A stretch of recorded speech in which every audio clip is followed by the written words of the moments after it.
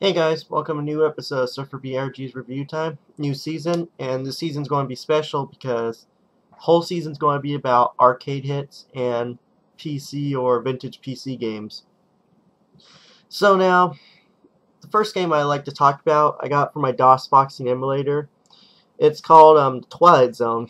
It's supposed to be one of those, text-based PC games where you gotta use your imagination and do a lot of typing. So I downloaded it. I had it for a while for like the DOS, and it's kind of weird. But let me show you guys the gameplay because I'll do a commentary during gameplay. So let's see it. So anyway, when I first turned on the game, or when I first played it, I obviously had no clue what I was doing. I kind of fidgeted around for a while, and I kind of got the idea of the gameplay. You gotta type in commands like look at this, or pick up this, or exit through, or go this way. And it's a really fascinating game to play, and it's really cool to play. It's actually supposed to be, I take it it's supposed to be based off the original TV show or the story on the Twilight Zone. It was kind of creepy or scary, but at least they did include some pictures throughout the game, because some text games did include like at least some pictures to help you out. Not all of them did, but pretty much all I did was I pretty much just looked around, did whatever, picked up whatever items. I don't know have too much to say about this game, except I do like the graphics. I do like how they give you an idea of using your imagination. Maybe people think it might be crazy or stupid, but it's fun. It has really good graphics, I'd say. It's pretty fair for the DOS, especially for the DOS games, because I remember back then there were a lot of DOS games or vintage PC games out, and this is one of them. And I'm surprised.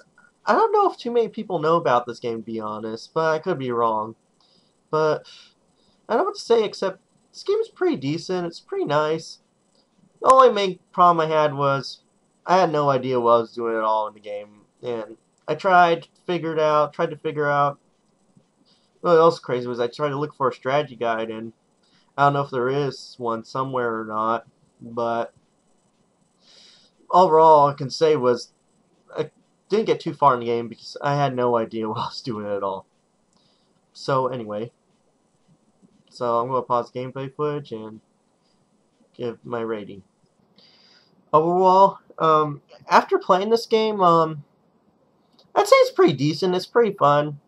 If you're like into the Twilight TV show or the Twilight Zone stuff, if you're into Twilight Zone, TV show or books or whatever they have, then this game's good for you. Otherwise, the only thing I could say is if you play it but don't know what you're doing, then don't bother to play it. But but all I can say is if you're still interested in playing the game, go look for it. I think they do have it on a couple abandonware websites.